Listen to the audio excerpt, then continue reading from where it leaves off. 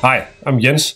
I'm a program manager on Power Apps Customer Advisory team, and in this video I'll be showing you how to use our ALM Accelerator administration app to set up and configure a project in Azure DevOps to be used with ALM Accelerator.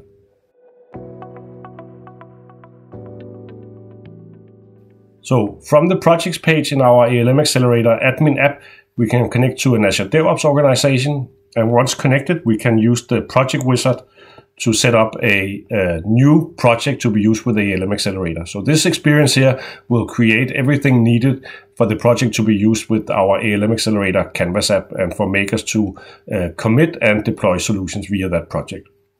First thing is project name, and good to give a good description so that we remember what the project is used for, and we click next.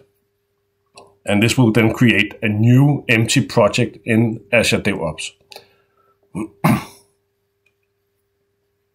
So once the project is created, we need to configure the pipeline templates, and we can either install the templates directly into our project in a COE ALM Accelerator templates repository that will be created, or we can also point to an existing project in our Azure DevOps org and use templates already installed there. In this example here, we will install into a new repository in the project.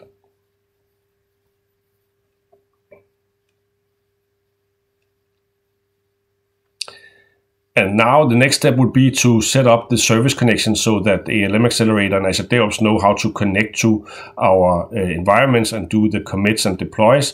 And to do so, we will need the information from our app registration that was created in Azure AD and put that information in here.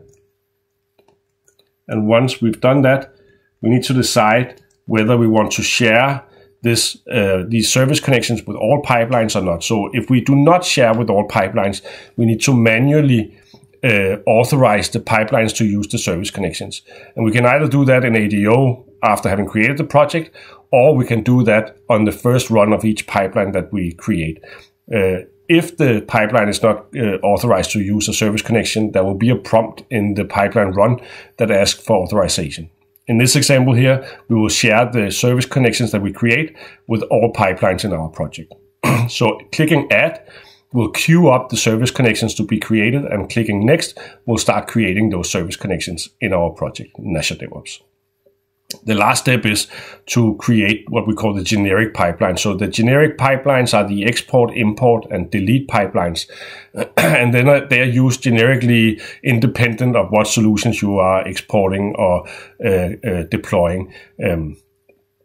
This step here will also set required permissions and create the variable group also required for ALM. And once that's done, the project has been created, and we can see there are repositories, pipelines are created, we have the variable group, and we can start adding our colleagues or the makers to the team so that they can start commit and deploy to the project.